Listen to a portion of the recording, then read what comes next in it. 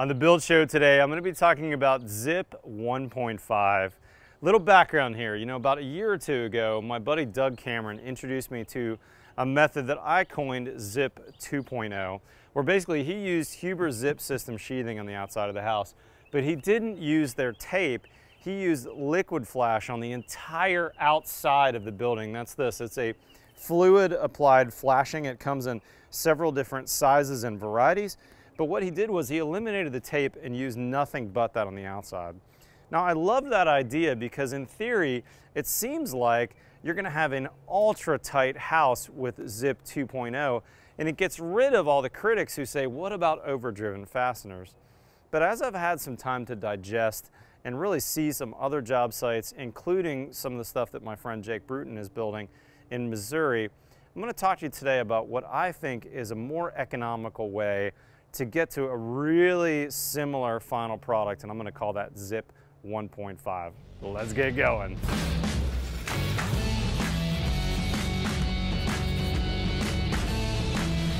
All right, so here's the premise. When you're installing Huber zip system sheathing, this is a sheathing that's doing double duty for us. It's gonna provide shear wall for the house, but it's also our air and water barrier via this green facer that's been adhered to the OSB underneath. And when you nail that, there's a lot of critics who say, hey, this is a weak point. This is a failure system on the house.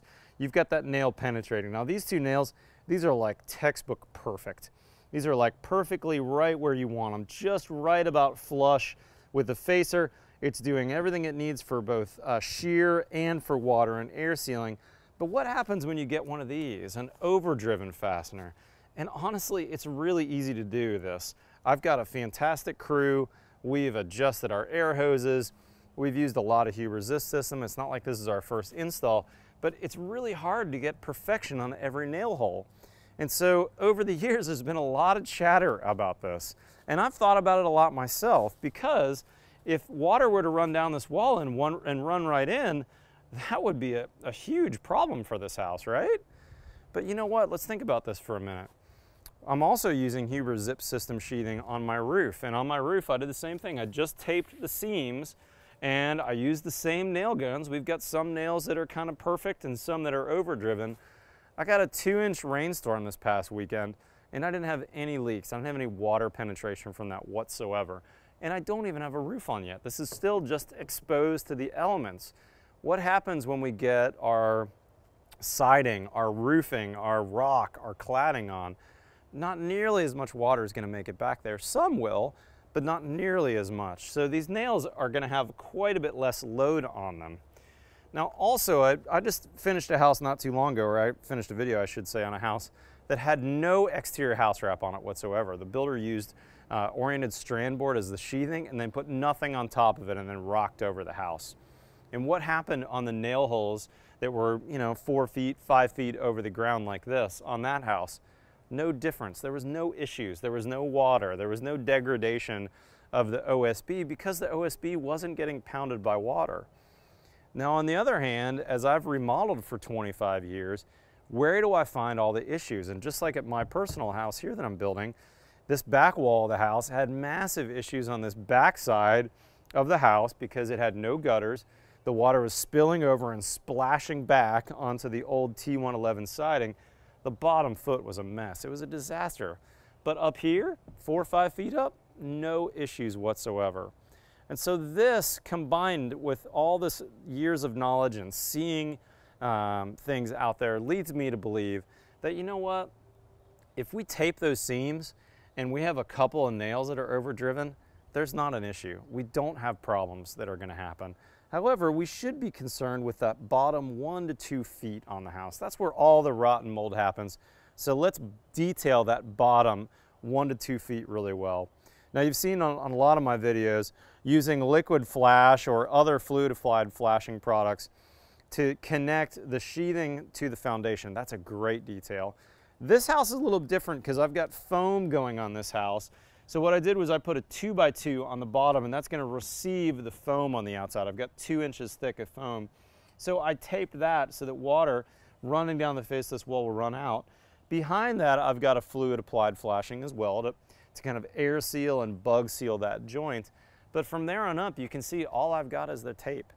I've seen this tape for a long time now. This came into the market over 20 years ago. And when it first came out, I got to be honest, I was super skeptical. I thought, tape is never going to work.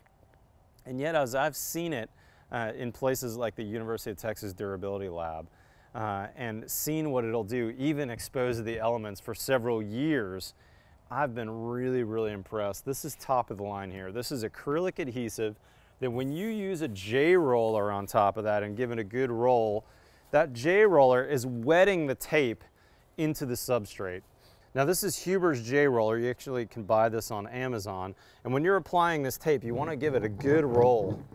And this one actually has some typewriter letters on there, a Z, that are going to show you, if you look closely at the tape, that it's been rolled.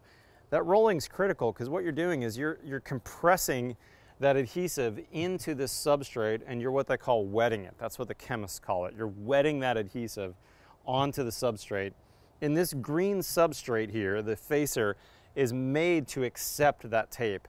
It's a beautiful substrate for this. It's absolutely perfectly matched. And so as a result, this is basically chemically bonded to that, and it's not coming off. I've been really, really impressed with the research that I've seen on this. And just anecdotally, for instance, I was at a house that Jake Bruton did in Missouri 6 months ago. He did a whole house with zip. He didn't cut out the windows. He just taped it.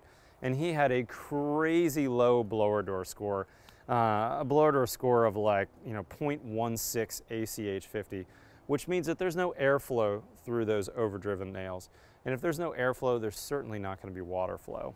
Now let's get into the Zip 1.5. 1.0 would be just tape. That's kind of their original system, just using tape on the seams. I think that's a great method. But let's go one step further. Let's go to that 0.5.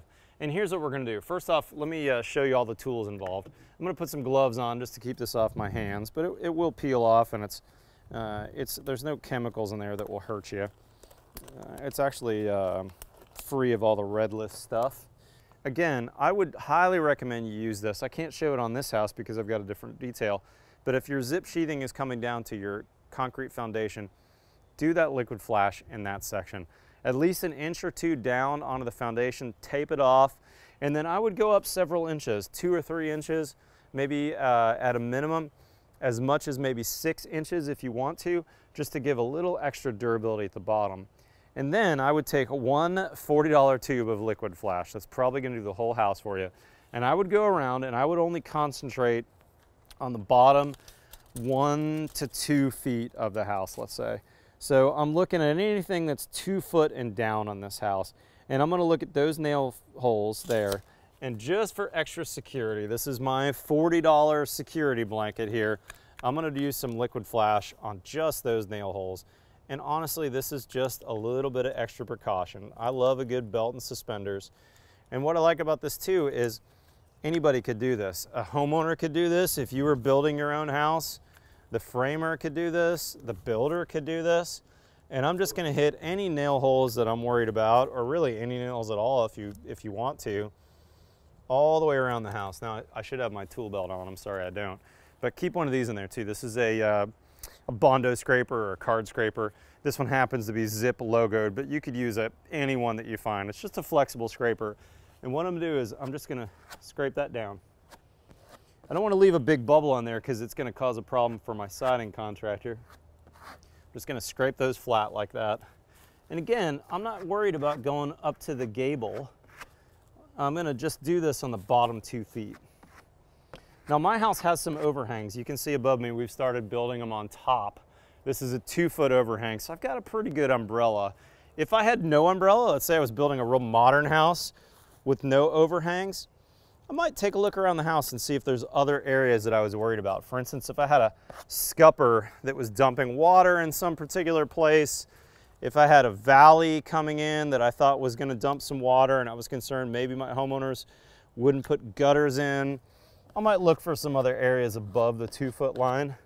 But you know what? For the majority of houses in America that have an overhang, that are built with more traditional architecture, this is going to be all you need. And look at that. I've used, how much of this tube? I think I've used maybe an inch or two of that tube. And I've already gone 1, 2, 3, 4 sheets, 5 sheets of plywood over some 16 feet in from my corner. I bet I can do probably my whole house if I'm just worried about that bottom 2 feet with this. Guys, I want to thank my friends at Huber. They're an annual partner of mine. This isn't necessarily a sponsor video for them. I just wanted to make this because I think this is an important topic. My friend Christine Cronin also has some great information on this. I'll put a link to her website that she talks about fasteners. So if you want to go a little deeper on this and get her take, I'm not the only expert that's saying this, but I think Zip 1.5 is a great way to go. This is going to take advantage of all the air tightness and waterproofing benefits of Zip. It's going to give you a little extra protection in that bottom 2 feet that typically houses, as I remodel, have issues that I find.